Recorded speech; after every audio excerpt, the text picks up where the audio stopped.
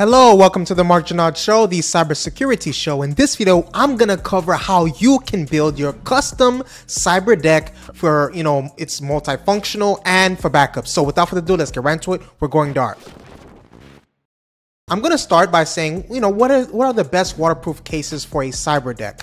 For building a custom Cyberdeck, several waterproof cases are recommended for durability and protection. So here are some of the best options. You have the Pelican cases, right? Widely recognized for their robustness and waterproof features. Pelican cases are a popular choice among Cyberdeck builders. They offer various sizes and configurations to fit different needs. You have Seahorse cases. These cases are similar in quality to Pelican cases, but are often more affordable. They also provide 3D models of their cases, which can be helpful for designing your Cyberdeck layout. You have SKB I-Series waterproof case.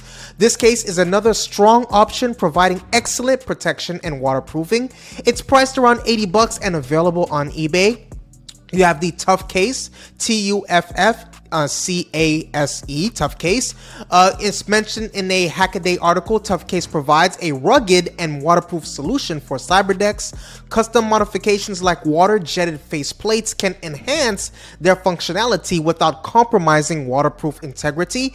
You have Joby CPAL waterproof case. Although more expensive at around 240 bucks, this case offers high-quality waterproofing and is suitable for more premium builds. So now that we got that out the way, let's talk about how you can build a custom Cyberdeck, right? Here are some key steps. Take this into consideration. Now, one, choose your main computer component, right? A Raspberry Pi is a popular and affordable option for Cyberdecks. Two, select a display. Common choices include small LCD screens or repurposed laptop screens. Consider factors like size, resolution, and whether you want a touch screen. Three, pick your input devices. This typically includes a compact keyboard and some form of pointing device like a trackball or small mouse. Four, decide on a case design. Options include, again, repurposing a rugged case or toolbox, 3D printing, a custom enclosure, 3D printing a custom enclosure, building from wood, metal, or other materials. And then you're gonna want to plan your power supply, and I'm gonna talk a little bit about that later. So this could be a battery pack for portability or a power adapter for stationary use. Now, add any additional components like USB hubs for extra ports, audio components like speakers and headphone jack, additional storage, specialty modules like software-defined radio, okay?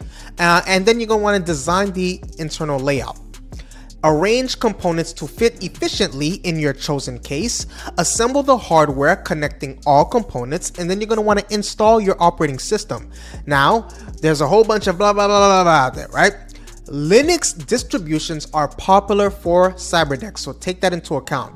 Configure your software and test all functions. The exact process will vary based on your specific design needs, but these are the general steps to create a custom Cyberdeck, right? The key is to start with a basic functional design and then customize and expand as desired, okay? But do not hack a satellite without, I don't condone that, okay? So what are some creative ways to power a Cyberdeck on the go? So you can have a USB power delivery, the PD, power banks. These can provide up to 100 W of power source USB-C, making them suitable for powering more demand Cyberdecks. You can use USB PD modules to request specific power profiles, and then use DC-DC converters to generate the required voltages for your components. Please take a moment to hit that subscribe button and the like button. Please take a moment to hit that subscribe button and the like button. So then you have custom battery packs. For higher power requirements, you can create custom lithium or lithium. I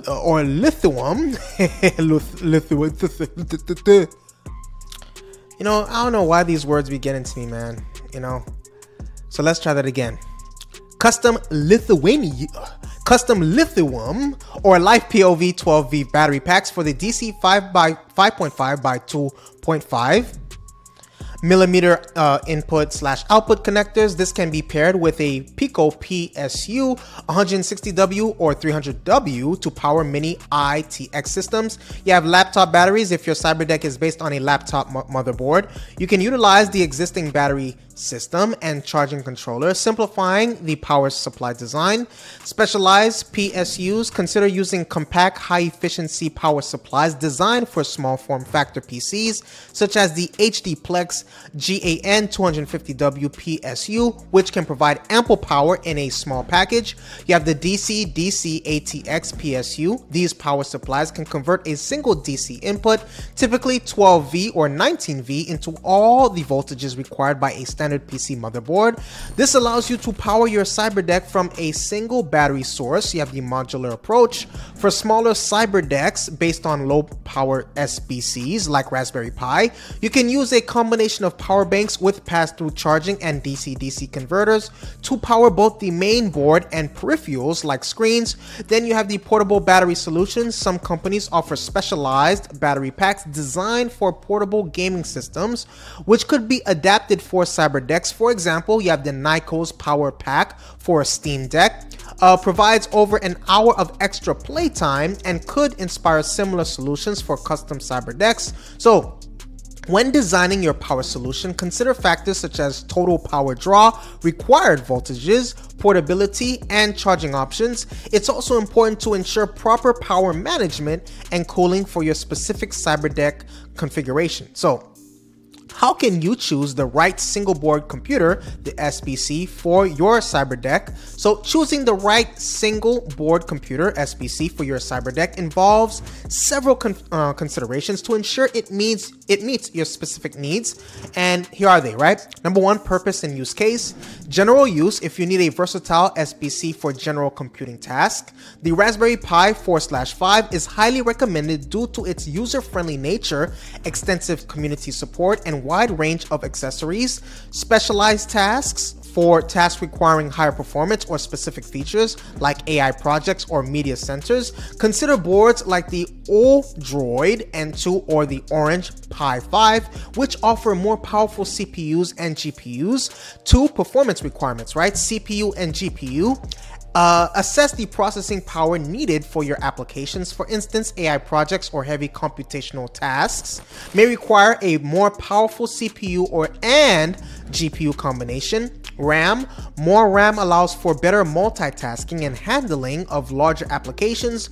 Boards like the Raspberry Pi 4 offer up to 8 GB of RAM, which is suitable for most applications. Then you have connectivity and I/O options. USB ports: ensure the SBC has enough USB ports for your peripherals. Keyboard, mouse, external storage. Networking: if you need robust network capabilities, look for boards with multiple Ethernet ports or advanced Wi-Fi capabilities. You have the GPIO pins. For projects involving hardware interfacing, ensure the SBC has sufficient GPIO pins. You have the power consumption and supply. Portability: if your Cyberdeck is intended to be portable, consider the power consumption of the SBC and the type of battery it requires. That's what I have for you today. Please take a moment to hit that subscribe button and the like button. Please take a moment to hit that subscribe button and the like button. I appreciate your viewership. Stay safe. See you in the next video.